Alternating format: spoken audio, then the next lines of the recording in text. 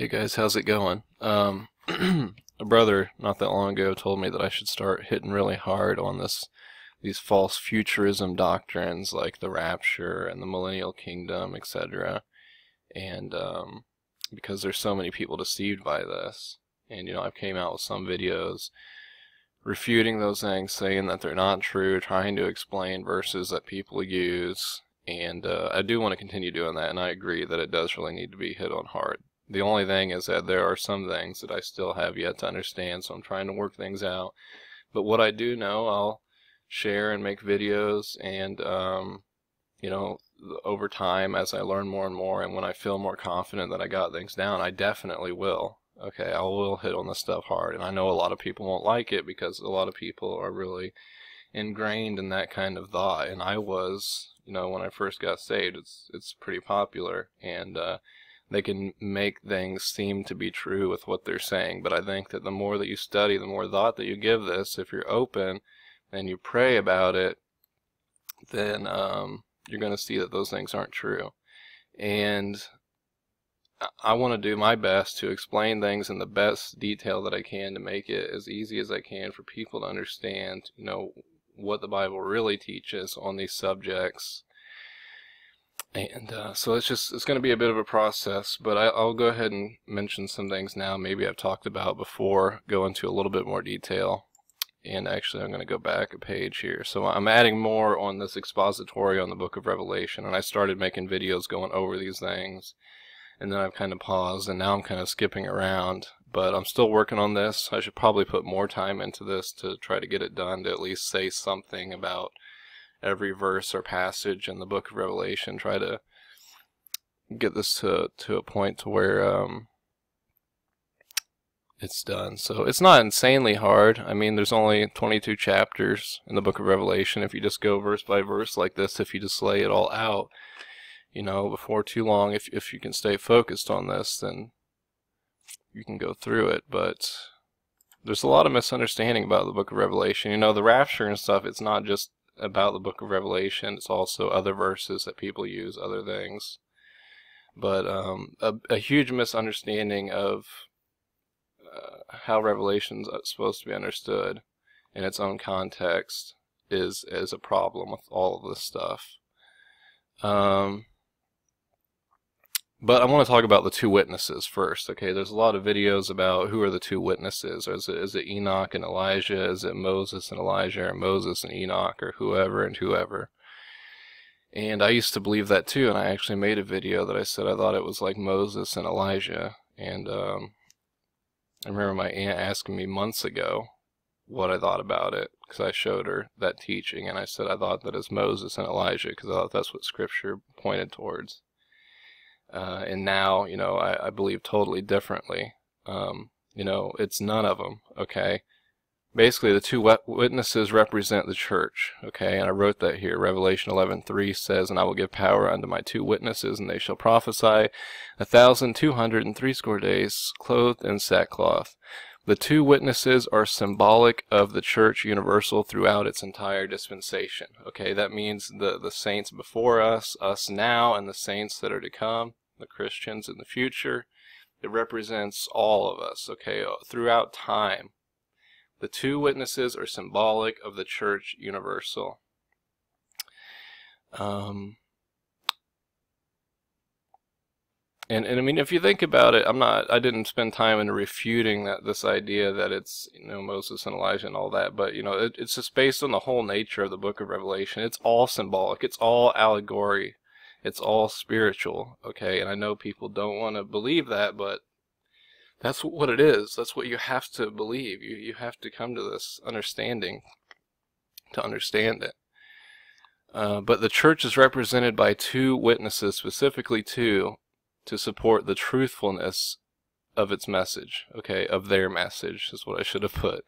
The truthfulness of their message, because the testimony of two is true.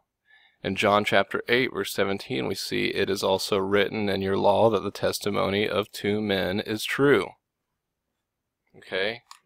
And he's speaking of passages like Deuteronomy chapter 17, verse 6, chapter 19, verse 15, and we see Jesus mentioning And Matthew 18:16 talking about, if a brother disobeys or something he doesn't want to hear, take it to the church or take it to 2 or 3 men, okay? So, right here, the testimony of 2 men is true. So the message that these 2 witnesses are prophesying is true, okay? And that would be the message of repentance, and we'll see that, okay? Also, the 2 witnesses represent the church going out and preaching to all the world, as Jesus sent his disciples in pairs of 2 to preach, okay? He sent them in twos. In Luke chapter 10, verse 1, after these things, the Lord appointed other 70 also, and sent them 2 and 2 before his face into every city and place whither he himself would come. 2 and 2. The 2,260 days represents the entire church age. Talk about that some other time, but they're clothed in sackcloth because they are preaching repentance. Okay? It's symbolic. It all represents stuff, okay?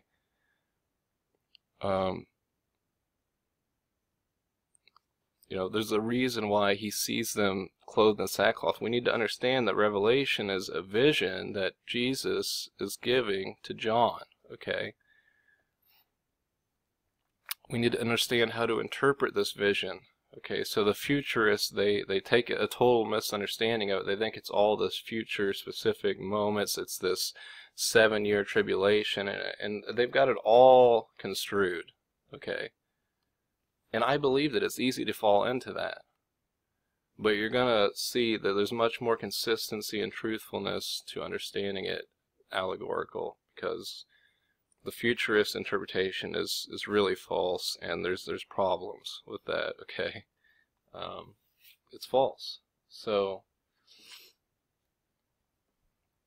this whole debate about, who are these 2 witnesses? Are they Moses and Elijah and all this? That's all just garbage. That's just all trash. All that time that's spent on that stuff. Okay, it's neither one. It's a totally wrong idea about this passage.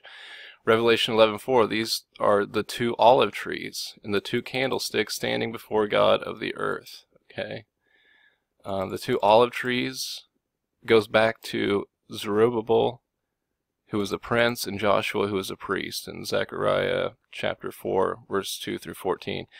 This symbolizes, again, the royal and priestly prerogatives of the church. Okay, we are kings and priests in Christ. Okay, it's like Zerubbabel and Joshua.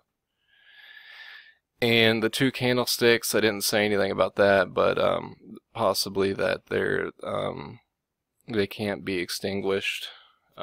They are light. They're light to the world.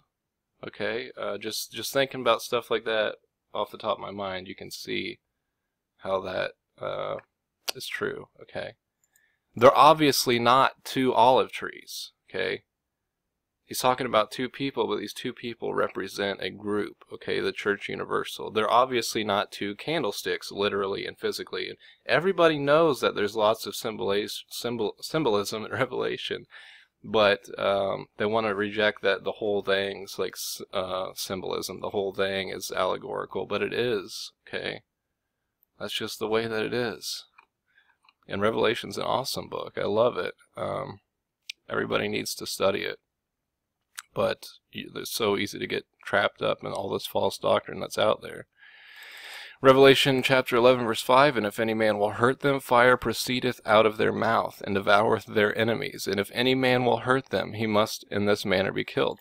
Fire proceedeth out of their mouth. This represents the power of their words. Okay, in Jeremiah chapter 5, verse 14, wherefore thus saith the Lord God of hosts, because ye speak this word, behold, I will make my words in thy mouth fire, and his people wood, and it shall devour them. Is God really making words fire? Is God really making people physically, literally wood? No, this is all figurative. Okay? And if any man will hurt them, he must in this manner be killed. This is because if any man sets out to destroy the church, it will be to his own ruin. Okay, spiritually, eternally. Okay, people, wicked, lost sinners may seem to have victory in this world, but they don't. Okay. And Christians may seem to, lose in this world, but we have victory, okay, eternally. And so, I mean, this is awesome. This is, if you really understand this for what it is, then praise God. Okay. And you know, fire coming out of people's mouths and stuff makes for a cool visual. It makes for, you know, cool movies that you can sit back and eat popcorn to and stuff. But when it comes to understanding God's word, that is true and very important, okay, we need to understand it as it's meant to be understood. And it takes some studying, but we can see figures of speech all over the Bible. We can see symbolism, okay? We know that Revelation is full of symbolism. That's what it is. Okay. So, you know, the futurists, they think that, you know, these two people, or Moses and Elijah, or whoever, brought back to life for whatever reason to be a witness to the Jews or something, and like they're breathing like physical, literal fire, like miracles like Moses did and stuff. Okay. If you see like the Left Behind movies, you'll actually see that. That's what they're teaching. That's what they're showing people. Okay, but it's totally construing the truth of this. Revelation 11:6, these have power to shut heaven, and it rain not in the days of their prophecy, and have powers over water to turn them to blood, and to smite the earth with all plagues, as often as they will. These are miracles like Moses and Elijah. The church has just as great of resources as they did. Okay, in Luke chapter 10, verse 19, behold, I give unto you power to tread on serpents and scorpions, and over all the power of the enemy, and nothing shall by any means hurt you. Okay, so he's referencing these things that Moses and Elijah did, but he's not saying that this is what, you know, the two witnesses actually do, but that they have power like Moses and Elijah, okay, over the enemy. Okay, so it's all a vision, it's all symbolic, and so that's that. You know, basically just know that the two witnesses represent the church, okay, and there's two of them mentioned specifically because of it represents the truthfulness of the message that they're preaching, which is repentance. That's why they're wearing sackcloth, and then the fire that proceeds out of their mouth is the message, you know, of judgment and condemnation to those who don't repent, who don't turn to Christ. And so that's that. You know, again, all this Moses, Elijah nonsense, all that blah blah blah, that all goes in the trash bin. Okay, thousands of sermons have been taught on that stuff. It's all false. Okay. Now, let's go to another big thing that the futurists talk about, and that will be the mark of the beast. I actually had a video where I mentioned the mark of the beast. I don't know exactly what I said or whatever, but I said it's symbolic, and somebody left in the comments, they said, well, the mark of the beast can't be symbolic because it stops people from being able to buy and sell. And it's like, okay, you're not looking at the bigger picture, okay? It's all symbolic. So they're still trying to hold on to this hard, wooden, literal, futurist interpretation where it's not even that they're trying to take things physically and literally, but they're also just like twisting things. They're just seeing things that aren't even there.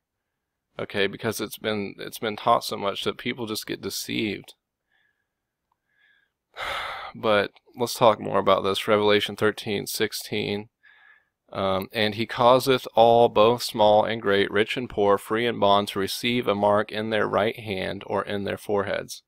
Okay, this is not a physical or literal mark, just like the seal of God that we see in Revelation chapter 7, verse 3, and the name on the foreheads of the saints in Revelation chapter 14, verse 1. Okay, the mark symbolizes ownership, okay, who is master, and those who sell themselves to the beast system. They have surrendered to the beast to be his servants, okay? And so we see that in Revelation 14:9 and 11 and Revelation 24 that those who didn't take the mark, or those who did, those who did take the mark are the ones who worship the beast. You know, those who didn't take the marks are the ones who don't worship the beast. So it has to do with servant and master, slave and master, okay? So those who have taken this mark are those who have surrendered to this beast system, okay? And the mark is not literal or physical. I mean, how many times do we see videos talking about microchips and numbers and this and that? This is coming or this is here. That's all nonsense, okay? And somebody might say, well, are you saying that there's not a microchip that's coming out that people are going to have to take or something? You know, there might be, you know, there is stuff like that, sure, okay?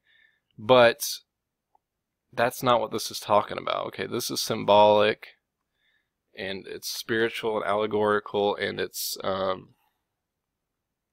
you know, people have been taking that mark, and people are taking that mark already, okay?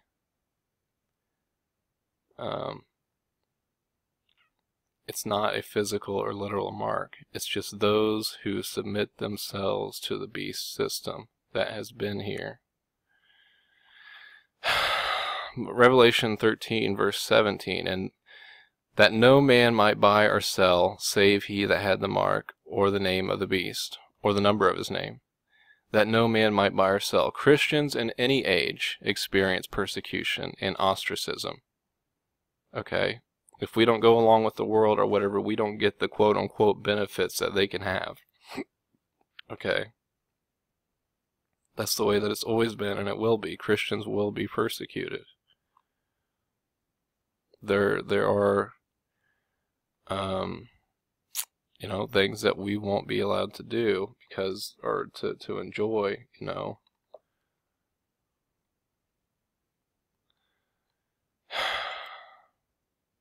Because we've chosen to follow Christ. So that's just a general truth. Still, it's all symbolic. And the church of Smyrna was poor, and this could be why. Revelation chapter 2 verse 9, I know thy works and tribulation and poverty, but thou art rich. And I know the blasphemy of them which say they are Jews and are not, but are the synagogue of Satan. In Revelation chapter 13 verse 18, here is wisdom, let him that hath understanding count the number of the beast, for it is the number of a man, and his number is 666, which basically just means imperfection or false religion. Okay, not a whole lot of thought has to be put into that number. But I don't know if I mentioned this, maybe I did, but I don't remember mentioning it. But the mark is in the forehead because that represents the mind and the thoughts, okay? And the hand represents actions and deeds, okay? And those who surrender to this beast system, they surrender, you know, their mind and their thoughts and their deeds. What they do is because of, you know, who they serve. So, but that's it. I mean, I think it's a lot easier to understand this way, actually. I think it makes way more sense than what people are trying to teach. But, you know, people are going to keep on teaching that. See, like Levi Wayne Price coming out with stuff on the mark of the beast all the time. It just gets, you know, a little bit annoying after a while. But, you know, lots of people do this. So, let's not be, you know, fearful of this false teachings that people are teaching. And let's just continue to serve the Lord and spread His message and study His Word. And there's a lot more that can be said about all this, so I need to try to work on Revelation more and try to get something said about each verse a little bit. But that's that, okay? 2 witnesses of the church and the mark of the beast. It's just a physical, or it's not a physical literal mark, it's just figurative. It's just saying that, you know, those who have surrendered to the beast system have accepted its mark figuratively. Okay. So, and you know, when you understand that, and you understand that the forehead symbolizes the mind and the thoughts, and the hand represents the actions and deeds, that to me, you know, it's the true meaning, and it's a fuller meaning. And these futurists, they just want to say, well, it's just a chip or something that actually goes in the hand, or it's a literal physical mark that goes in the hand. That there's like no meaning to that. Okay, but when we understand this, we see like, okay, aha, this makes sense. This is you know, we get the full meaning, we get the true meaning, and it's going to be much more gratifying when we understand the Bible correctly as it's supposed to mean. You know, our soul, our spirit should rejoice in learning these truths. So I hope that somebody learns something. I hope this is enough to convince somebody who has previously believed wrongly about this stuff. If not, there will be more, and I just hope that over time, I hope that people will see this and change, because I believed futurism before. And I've actually dedicated a section now to Doctrines of Devils. I had the Rapture, the Millennial Kingdom. I decided just to put it under a category of futurism. And I'm going to go into more detail about, you know, the false teachings on the Antichrist, the false teachings on the 7-year tribulation, and the mark of the beast, and whatever else. There's a lot involved, but it's a lot of going over the book of Revelation. So a lot here in the expository. I'm just going to kind of say like what these verses are teaching for the most part, but in the Doctrines of Devils, I'm going to go like what the false teachings are, and then kind of rebutting those, and then saying like what the true teaching is or whatever. So anyways, that's that, and still working on all this, so God bless, guys.